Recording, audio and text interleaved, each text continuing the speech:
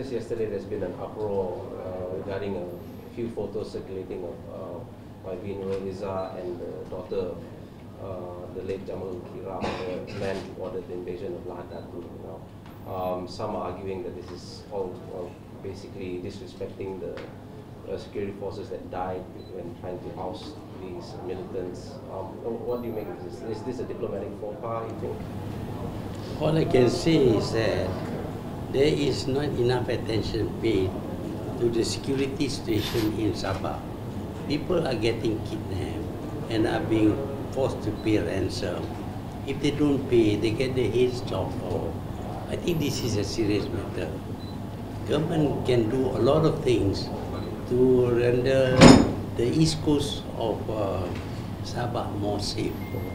Otherwise, there's going to be more kidnaps and more heads may be chopped off.